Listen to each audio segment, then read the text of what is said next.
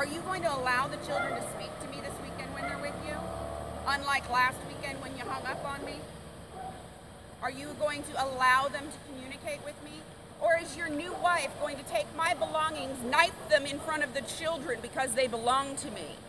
Are you going to be in your backyard burning my possessions that you were court-ordered to return to me? You received everything that was on the decree. Really? Yes. Where's my dresser? The one that you're... That wasn't in your... That was not in the decree. Yes, it was. No, it was in the original one. It was in the original papers. But not in the one that you signed.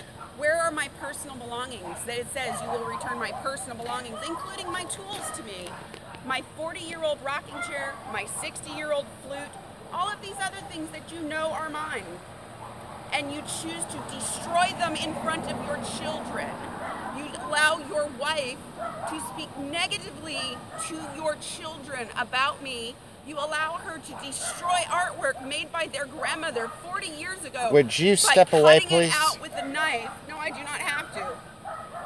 I do not have to step away. I am not threatening you. Where's your gun, Ben? I'll just wait in my car until my son comes out. You have a gun on you again? If I walk back in my house, are you going to kick in my front door again? I didn't kick in your front door. Oh, really? You never kicked in our front door? I'm going to sit here and wait until he comes out, all right? Good choice.